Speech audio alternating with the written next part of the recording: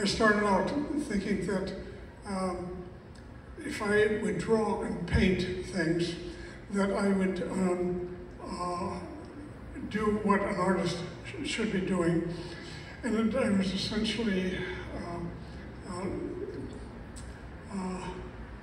going nowhere. But it was when I was in Japan, I would go painting landscapes with different friends, Japanese friends, who were such terrific painters that I learned a lot from them about how to paint, not yet what to paint. I went to the Art Institute in San Francisco to take a ceramics class, and we were told to look around at an exhibition by Peter Voulkos and several other prominent people in the craft. And having lived in Japan, I knew a lot about ceramics. I loved ceramics. And here was this Peter Voulkos from California. And oh my goodness, let's go see what is in that gallery.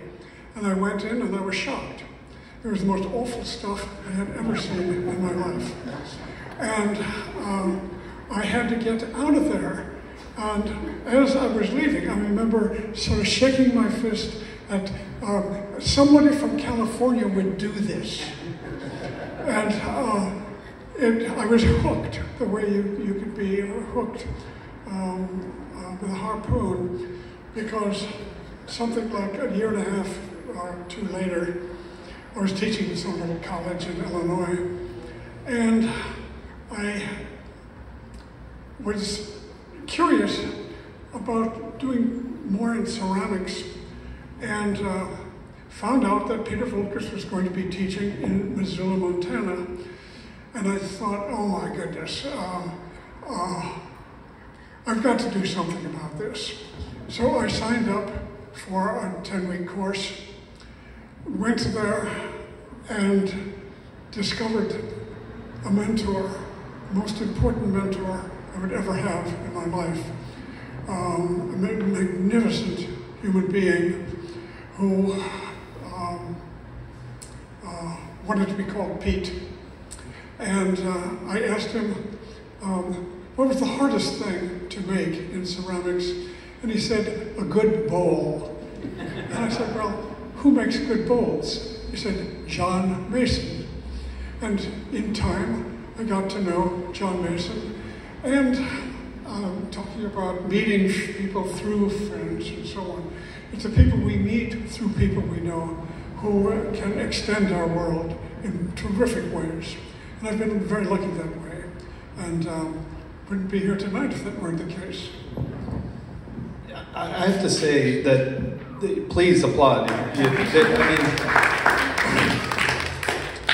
Jim has been a kind of inspiration to me and many, many others in the arts around the country for precisely what Michael was kind of alluding to, because what we don't talk about in the arts, we have a terrible fixation with sort of virtuosity and monetary success. And we very rarely talk about the hard work that people within the arts do to provide a platform and a pedestal for the next generation of people coming along.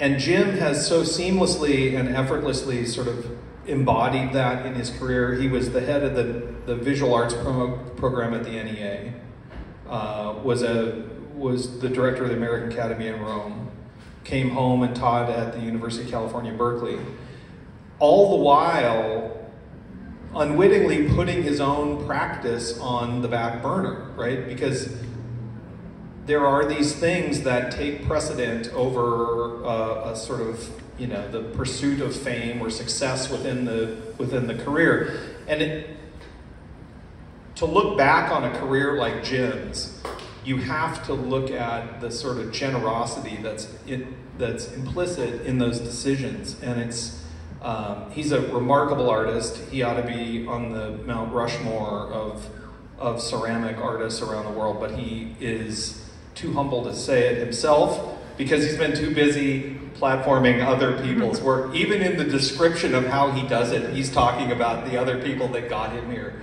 So we're honored to have him, and I think you guys did a great job of sort of making the collection of work that's included in the new Zoetrope sort of reflect that kinship between the authors and the work that you show of Jim's in the magazine.